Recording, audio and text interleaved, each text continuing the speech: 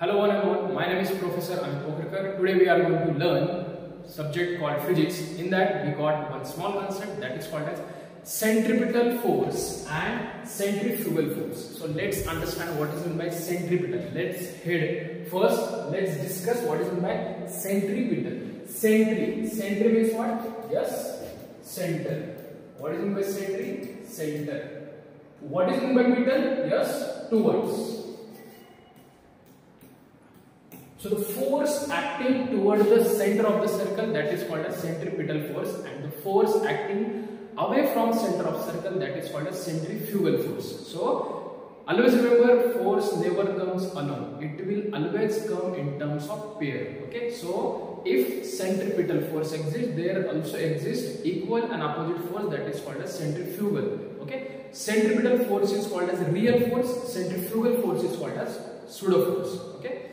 Now let's understand with the help of small diagrams over here. Now check, this is nothing but figure. Okay, here I am going to discuss centripetal force. Centripetal force. Centripetal force can be denoted by F centripetal. Alright, so this is nothing but yes, physical quantity that can be determined, that can be identified with the help of FCP. Now check, this is nothing but what? Circle. This is nothing but center O I am considering. Obviously this is what radius R. Now as we have discussed earlier, centripetal, centri towards the center and petal means what? Towards, right? Okay, now check. Now this force here, force acting toward center of the circle, that is called as centripetal force. Clear? Now we have one small formula for this centripetal force, and what is that formula? mv square by r. So this is nothing but formula of force, which is mv square by r. Now you must wondering what is meant by ar. Ar is called as radial acceleration. Now what is radial acceleration? Very very simple.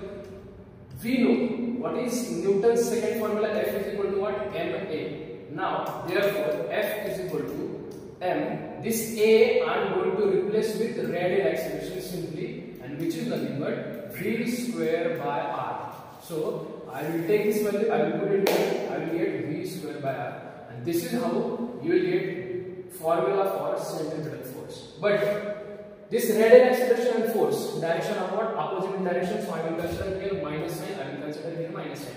The same concept we have to reflect here also, which is centrifugal force. So what is meant by centrifugal force? Centrifugal force. So centrifugal force is denoted by F centrifugal force. Formula is same, which is mv square by r, but along with plus sign. Okay, why? Because that force is acting along radius but away from the center of the circle. So that's why it is called a centrifugal. That's why it is called a centripetal force and centrifugal force.